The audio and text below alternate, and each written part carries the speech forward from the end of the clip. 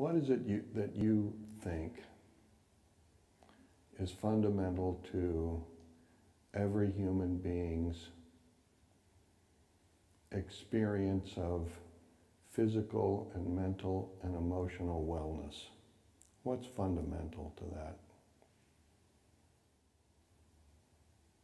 Love, maybe? Is that a word that works for you guys? Love. Let's just say love. Now, when I say love, is that a mental construct? I mean, we talk about, sometimes I see it talked about that love is a power. And the power of love, we say, can like transform anything, and it certainly transcends, and maybe it transforms every limitation.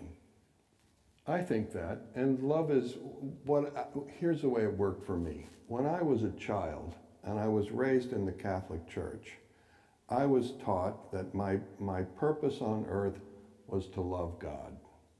I mean, there was more to it than that. My purpose was to know, love, and serve God in this world. And I took that seriously. And frankly, church, as a Catholic kid, I went to church about 6 or 7 days a week, sometimes more than once. My parents were really committed to their Catholicism, and if they even heard a rumor that the Pope said it, they did it. But I took this whole idea about love seriously, and I really tried as a child to find love in my heart, to find love in myself. I mean, if I had found it in my big toe, that would have worked. I found it right here in the middle of my body. And finding it there, I really tried to communicate that to a higher power, to God. And so I felt that love, and I tried to feel that love in myself, my love rising up in me to God. And I had the experience in making that effort over time of love, which I first thought was a love of God, descending on me. As that experience rolled on, I felt that the love in me and the love that was God was actually the same love, wasn't different at all, and that in fact, God was love. And that experience, the state that I entered into in that experience of communicating and receiving love, completely, well, first of all, was the only happy place I ever went to in my entire childhood. And it's now the only happy place I ever go to, I've ever been, is that love. And as a child, that was my retreat, my cave, you know, living in a family of 5 kids that were a year apart, a crazy Catholic family. My cave and my retreat was my own heart and the love that was inside me. And so, you know, that was my practice that I got separated from in high school when my hormones kicked in. You know, and I probably was playing football at the time and was getting hit in the head, you know, really solidly a few times a year. But in any case, whatever happened, however it happened, I ended up meeting my guru Rudy and rediscovering that whole experience. I should say I rediscovered it earlier in engaging in the practice of, in asana practice in yoga, but you know, that experience was magnified 100,000 times when I met Rudy. And Rudy's fundamental teaching was that we really had to take responsibility for our own state, and if we wanted any kind of quality of life at all, we had to begin to turn our attention inside, acknowledge and address the tensions, the fears, the desires that we have, and dissolve them in the flow of our own creative energy, which reveals our deepest inner heart and the love that is our essence. And becoming responsible, finding our heart, opening our heart every day, totally changes the quality of our experience and makes available to us a clarity and a beauty that is ever available inside us, and allows us to begin to live from that, and living from that changes everything. It changes everything. It totally changes the way we see the world. It totally changes what our goals are and our aspirations. It totally changes our perception of ourselves and what we think we need. Hallelujah.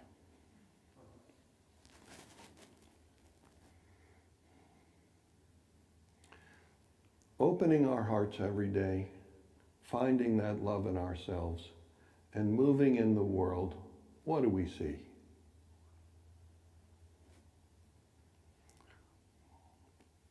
A lot of distress is what we meet in our daily lives.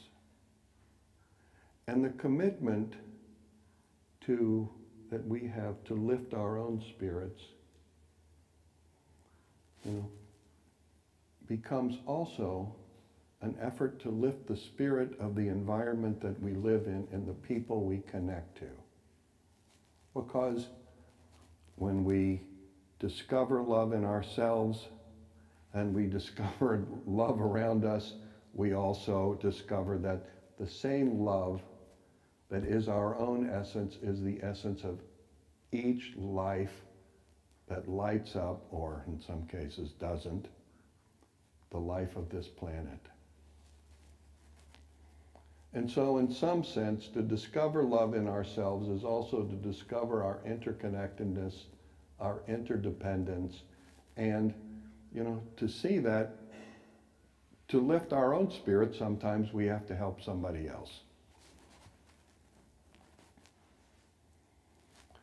Which is not a big problem, because we also discover that the love within us is an infinite resource that is not just a theoretical construct, it is a living power of life itself that, animates us and everything. But, in the real world, living a life of love sometimes gets translated into thoughts of, how can this be better? This world can be better for all of us. An activity that we engage in, to serve our community, to serve our families, to serve our communities, to serve each other. Opening our hearts, and growing love within ourselves is not a narcissistic or an egoistic endeavor.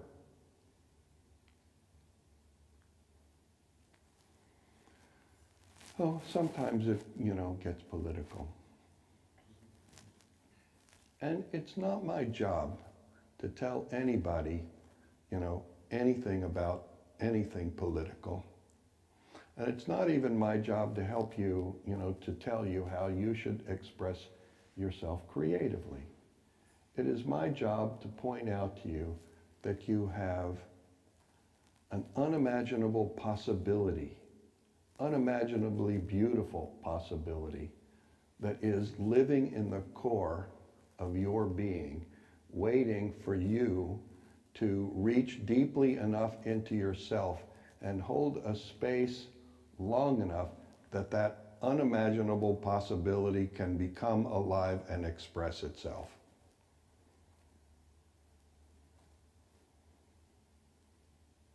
How amazing is that?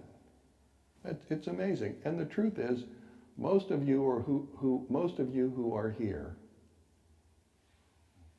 here because something inside you has called you here, because it is trying to wake up and express a bigger possibility in your life than has been expressed to date. Our non-dual our perspective of the total unity of life on earth acknowledges and respects and engages diversity with the understanding that contact, alignment, and flow transforms every rock and every tension, every tree, every hatred, every judgment, everything into creative energy and possibility, which can be expressed for the good of the whole. That's why we live in community. That's why we work on ourselves. That's why we do service in all the different ways that we do. The turbulent times that we live in represent a time of tremendous energy in the atmosphere, and it also represents a time of tremendous opportunity for growing. But it's growing, taking a real look at ourselves and really becoming responsible for changing ourselves for the sake of making the world a better place to live is not a bullshit effort. It's real work. It ain't whistling Dixie. It's saying, yeah, I can do better than I've done, and trying. And we all can. I say it to myself every other day. I take a break from every other day to digest it. We do what we do because we are committed to growing spiritually, to growing love, to loving God in all the forms that God manifests in this world as. We're committed to living a life of love. That begins with a commitment to open our hearts every day to ourself, to forgive ourselves, and also to make the effort to open our hearts and do a little better, and to forgive each other, and to find together a flow. That's what the practice is about. We sit here with our eyes open, engaging all of our senses and finding in that a connection to ourself and a connection to one another. If we can find a connection to ourself and from ourself to another person, we can eventually find it with every human being on earth and the total environment. If we're just here to eat and shit and have babies, I think we're wasting our time. There's nothing wrong with eating and shitting and have babies, but that's all great. But there's so much more that we need to do for the sake of the babies that we have, at least. So, going forward in this crazy world, let's continue to work to open our hearts and cultivate a connection to ourself and to our deepest and finest place, and go forward in our days from that finest place to transform our life and the lives of all the people that our life touches. Namaste, everybody. Namaste.